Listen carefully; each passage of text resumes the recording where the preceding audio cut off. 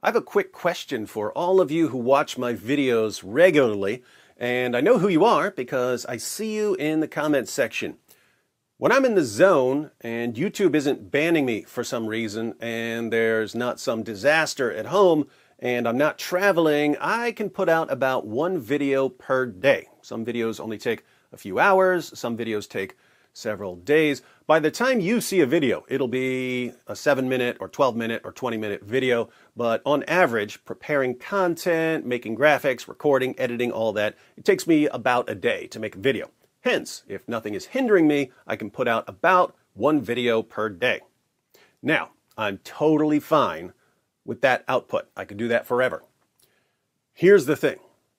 Once you get a few 100,000 subscribers, you start getting messages every day from advertising agencies and from companies that want you to advertise products to your viewers.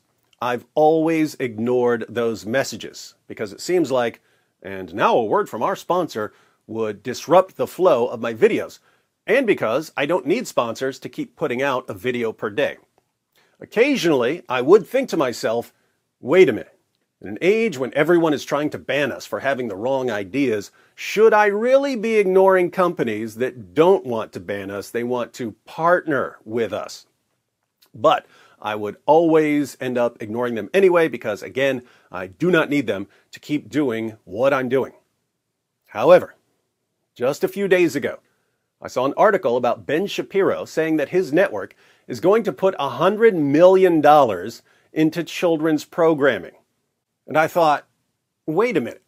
This guy that I used to see on YouTube has $100 million sitting around that he can throw at new projects? How did he get to this point in his career?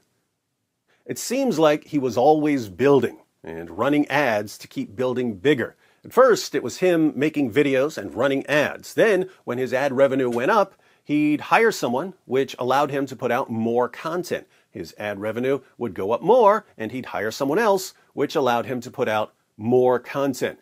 Then he'd hire another person, and another person, and another person, and buy a building, and buy another building, and start making movies so that now he has a media empire. Now, advertisements in the middle of videos can be a little distracting. They can disrupt the flow of the video. But there is a payoff in terms of being able to keep expanding. I'm like 50-50 on this one. I can go either way. So I'm going to let you all decide. If you watch my videos regularly, then you obviously like watching my videos. So the question is, would you prefer a steady pace of a video per day, ad-free, no interruptions, or would you prefer videos with occasional advertisements in the videos, with this eventually leading to putting out more content because I would eventually have a team in place? Your decision.